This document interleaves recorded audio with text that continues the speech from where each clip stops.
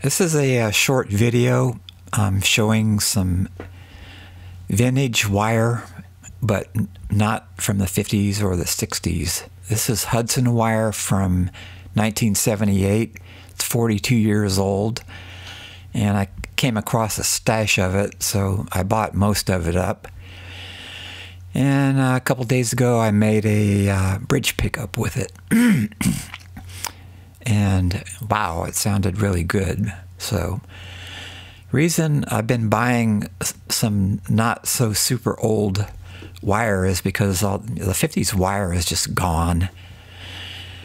And here is this stuff is still in its original packaging.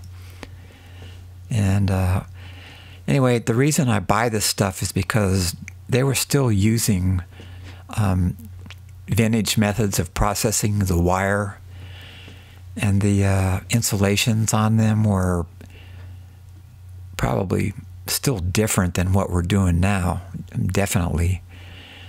Plus, you know, the insulations have aged this long. They may have gotten a little darker, smoother.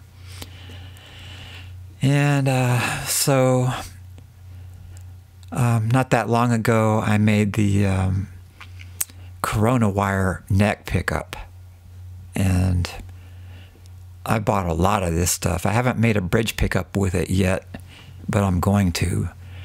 So I thought I would do a sort of short demo with the Corona wire neck and the Hudson wire bridge. The Corona stuff is from 1990. So anyway, I tried to keep this demo pretty short and just had fun with it. And I used a fair amount of plate reverb effect because I just love plate reverb.